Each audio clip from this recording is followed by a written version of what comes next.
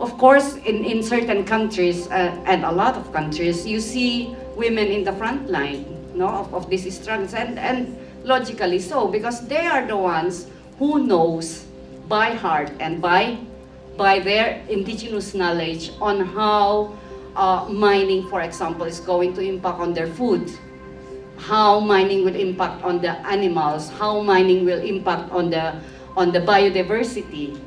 These are intangible in the eyes of a lot.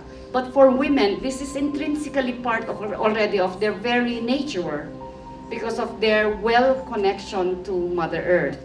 The importance of family, the importance of the water, the importance on children. We need the women to bring those issues to the table of negotiation and to be able to say no to a development project on those grounds. The grounds that the women will bring, and then the community will decide. We've been taught that our identity comes from the land, and our songs are on the land, and that when you do an environmental assessment does not come up. People don't ask those questions of how are you going to be impacted. They just tell you that there's going to be lots of jobs and lots of money coming into the area, and so we need to let this mine go through. After 2008, there was a mining conference or summit because mining was starting to pick up in British Columbia, and so they were called all the chiefs together, and somebody realized how many women were standing up at this mining conference, either councillors or chiefs, saying, what about the communities? Like, it's not just about jobs. What about our families? What about the food security issue? What about the water? Thanks to Kairos, we have partnered with the indigenous women from South America countries and beyond. I have heard atrocious stories of violence, of murder, of all kinds of abuses.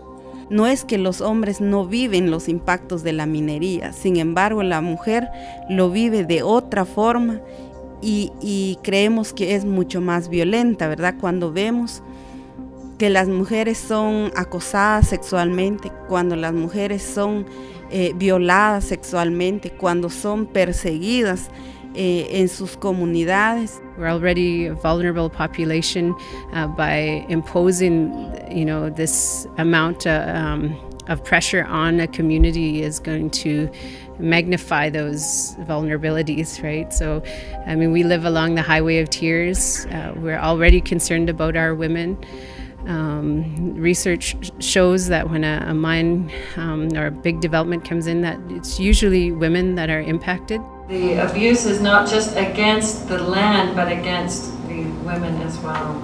Y por lo tanto, las dos cosas están vinculadas para nosotros. So these two things are connected. La explotación de los territorios, the exploitation of land, y la explotación de los cuerpos de las mujeres, and the exploitation of women's bodies.